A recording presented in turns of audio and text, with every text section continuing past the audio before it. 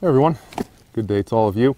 I wanted to talk today about how to measure a group in MOA as well as mills, and just having some other recommendations as well on that.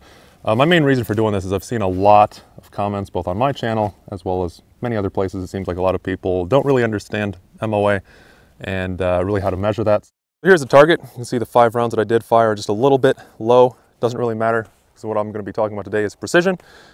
Do understand also that that is different from accuracy measurements, which accuracy is mostly kind of comparing, did you actually hit what you're aiming at? So the bullseye, in which case I'm close to it, but not really.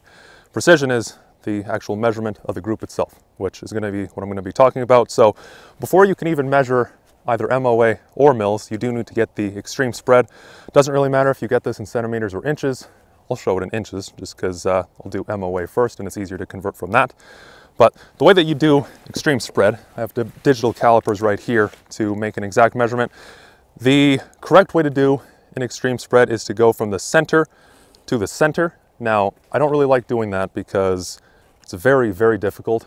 If you want to go to the center of a bullet hole, you're just kind of measuring in space. So what I usually like to do is to go from the outer edge to outer edge. I've done some ammo accuracy tests in the past, and whenever I overlay how the rounds did, I always put up outer edge to outer edge, which technically isn't the actual extreme spread, but way easier to measure. And then you would just subtract the bullet diameter. Now, technically, as I said, because you're measuring, or you're going to want to be measuring from center to center, you could think of it like you'd want to add half and half of the bullet diameter. But of course, if I simplify that equation, it just ends up being, you subtract that. So getting this here, of course, if you are using digital calipers, make sure to zero them out first. Sometimes you'll have to somewhat just gauge and look around at the actual extreme spread. In this case, it's pretty easy. You can see this round and this round are certainly the furthest apart, so that is the extreme spread.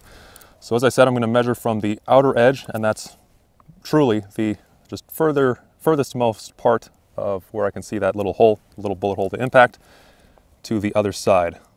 So in this case, I'm getting exactly a 0.9 inch group, which might sound good, but keep in mind that this is at 50 yards. So I wanted to do that specifically because this changes it a lot when you actually do measure out the MOA. I'm going to get out my calculator right now, and I'm going to put up the exact equation for MOA. And what you'll notice is this is agnostic of the actual distance. It's an angular measurement. Same sort of thing with mils, although I still feel like mils is a little bit simpler, but regardless, they are both an angular measurement and not just the inches that they are on the target. Plugging in those numbers that I just mentioned, so starting with the 0.9 inches, now note, like I said, need to subtract that bullet diameter. This is 556, which is a 0.224. It's not actually 223, despite the name. So that is a 0.676. That is the actual extreme spread now. Multiplying that by 100, and then just taking that 67.6, divide that by the range that you're shooting at. So in this case, 50 yards. Keep in mind also that this is not in meters, so if you're doing that, make sure to do that conversion as well. And then multiplying that by 1.047. Again, it's not an exact 1 inch measurement either. I've seen a lot of people make the mistake of exactly converting, for example, a group at 100 and just saying that that is, you know, whatever in MOA. It's a little bit different. Now, granted, if you are at 100, it's going to be pretty similar, but just keep in mind it's ever so slightly different. Not a bad group. That's about what I usually get with this rifle. One other thing I did want to talk about is as far as how big a group should be. I have seen a few targets where some people are claiming like, oh, or just discussing like, how did this rifle do? And then they have a target that just has hundreds of rounds in it, and they're just pointing at a little group that they claim like, oh, this is where I was shooting precision. But you can't really tell.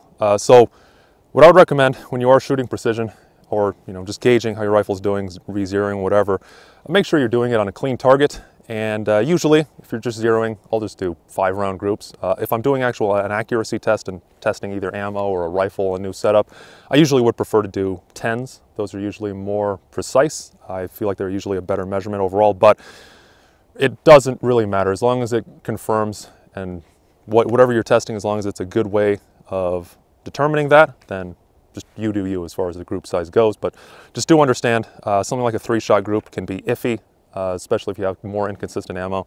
So 5-round group is okay as well. 10, that's usually why I'm a big fan of that. It really captures whatever's going on.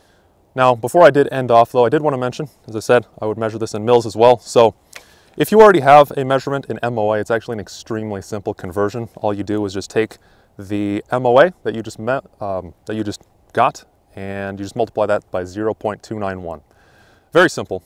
Otherwise, if you're getting mils directly and you're doing everything in the metric, then you would just take your millimeter group size and just divide that by the meters that you shot at. As I said, it's a bit more simple, straightforward to do, and then that's it.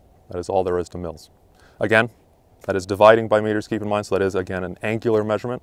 It's not just a direct inch or millimeter group. So just a short video today, just to kind of explain that. I hope this was informative and kind of helps to clear some of that up.